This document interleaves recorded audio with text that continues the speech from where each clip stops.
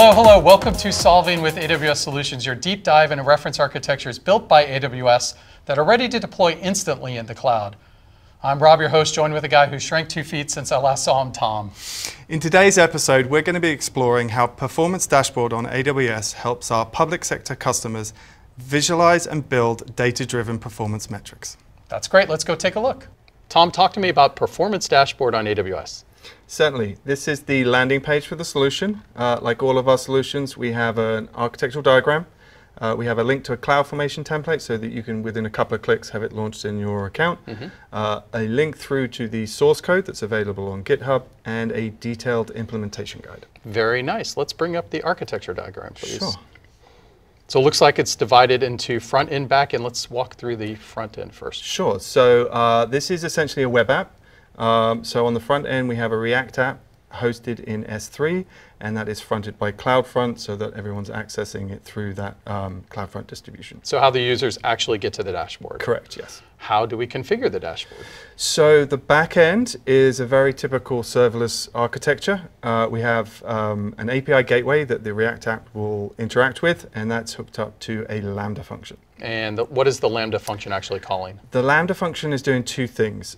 This app is about visualizing data, so we have S3 to store that data. So the Lambda will be retrieving it from there.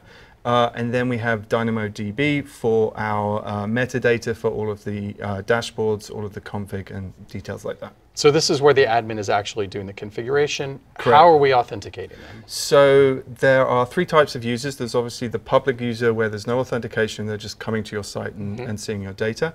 And then on the back end, we have two users. We have an admin, which has the full admin rights to set up the site.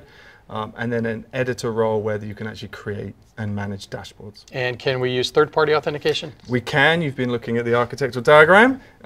We have support for SAML and federated access through Cognito. Okay, cool. So can we take a look at what one of the dashboards looks like? We can indeed. So this is the public-facing view. Okay. So we can categorize our data. There's a simple search to be able to look through, and then these are each of the different dashboards that we have configured.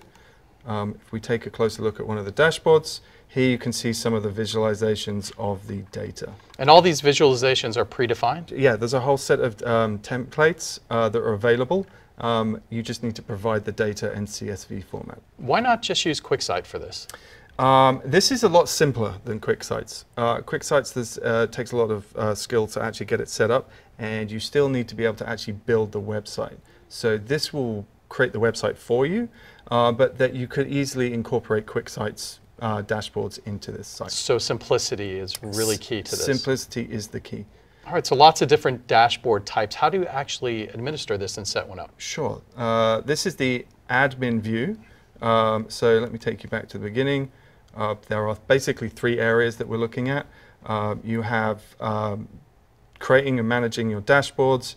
You have user management, so you can add additional editors and things like that. Okay. And then just some general settings where you can change the look and feel, add your logo. A little bit of customization. A little bit of customization, but no need for sort of front-end development skill set. Again, simplicity. Exactly. Okay, so show me how to create a dashboard, please. Yeah, certainly. So this is the dashboard that we were looking at earlier. So here's the existing content that's on there. I can just simply add some content. Here are my kind of predefined sets. Already set up for us. Already set up for us. Let's select a chart. And then from there, you have two options. We can use static data set. So I can just browse and upload a CSV file. Okay. Your data does need to be pre-processed, so it aligns to the KPIs that you're trying to demonstrate. And we're using CSV format. The second option is dynamic data sets. So there's an API that comes with the solution, and so you can continually update that content, that CSV file, and the dashboards will update every time you update that content. So with just a few clicks, we could import a CSV and see the visualization. Yeah, and that really is it. Awesome. Thanks, Tom. Thank you. AWS Performance Dashboard helps you visualize and manage your cloud workloads. Come check out this and all our other solutions on our website. See you there.